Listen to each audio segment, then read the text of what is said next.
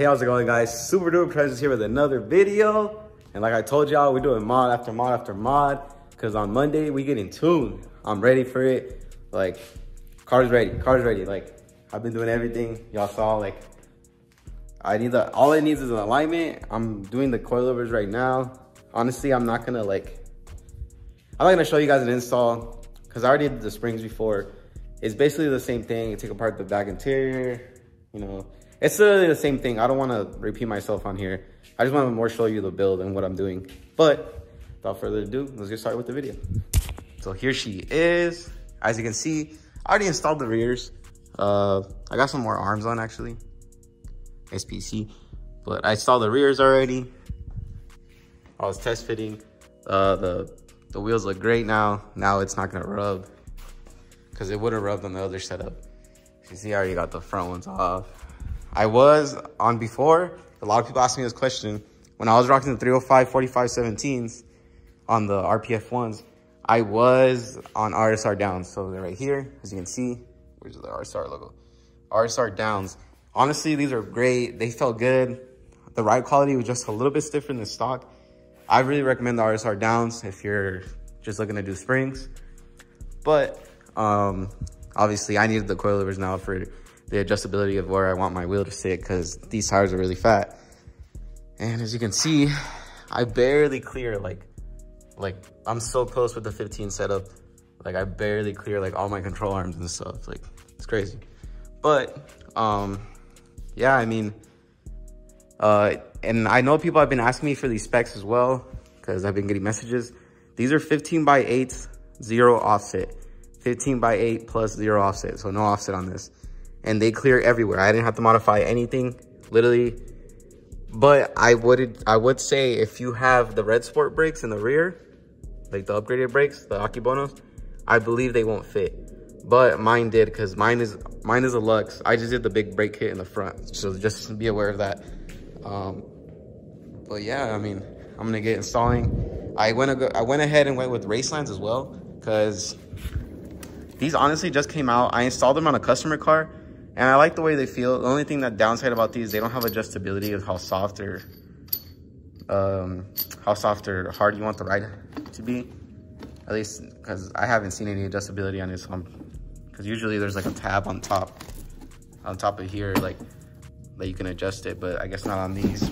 But I really liked how they felt on the customer car, and I think it's a really good budget friendly. I think we were like a little over 500 shipped. And the nice thing about Raceland, I'm not sponsored by the way, I would love to be, but the nice thing about Racelands is they are lifetime warranties. So anything happens to them, they cover them, I believe, as long as you purchase it through them.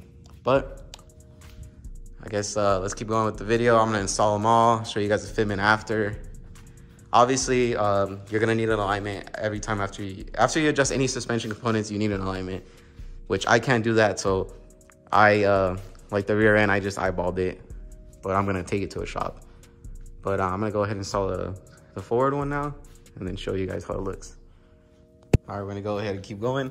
And just a little pro tip: when you do these, never adjust your coilers from here. You always adjust ride height with this one. This one, it's always preset from the company, so don't ever adjust this because you'll mess up your, what is it called? They call it like your spring pretension or something. But don't ever adjust this side, just adjust the bottom. And I'll show you guys a little bit how to do that, just in case you guys are doing these at your house. And also the rears, you have to reuse your top hat. So on the rears, you have to remove your stock one and reuse your top hat from the rears only. It's not that hard to do. It's just this one nut. You just hit it off with the impact. But make sure you have a spring compressor, because if you don't use a spring compressor, that thing's gonna shoot out. So just as a disclaimer, I'm not responsible if you guys damage yourself or your car. All right, let's keep going. All right, so this is the coilover wrenches. I'm doing a full install, like I said again. I'm just showing you guys like what comes in the kit. But so basically what you do is these two are for your spring tension. These ones are already preset, but sometimes they're a little loose. These ones right here. So those, you're gonna tighten them against each other, so that way this doesn't spin. And then loosen the bottom one. You see the bottom one here, so you can adjust the ride height. And then you're gonna just turn this with a wrench. Sometimes you can turn the whole strut by hand, holding it, but it's usually you gotta do it with a wrench, like this. So you're literally gonna just go on one of them, put the coilover wrench on, and then adjust like you need, as needed, like the finger to go up. And it's not the easiest process, but you literally just go up or down, whatever is needed. So obviously this is down, and then the other way would be up. But that's how you adjust them, that way you know. And the way I got it on is taking off the top, and then I take off this bracket here, it makes it easier. And then take the nut off, and then kind of bang it out the way. And then just adjust accordingly. It's pretty simple to do the fronts, but the rears are more of a pain because you have to take your rear seats off, some blanking cover in the back. It's kind of a mess. If you guys have seen my spring video, I have more in depth to taking off the rear seats, but it's not as bad as it seems. But I'm gonna adjust my ride height now, put it where I want it, and then go for a test drive. All right, so there it is. Sheesh. Suspension's dialed in now. As you can see, I gave it enough room just for when the car squats. So that should be plenty. Now I just need to go get an alignment now at the shop. And then tune day, she's ready. Literally, that was it to this build. Hopefully she don't blow up on the dyno, but we're gonna find out.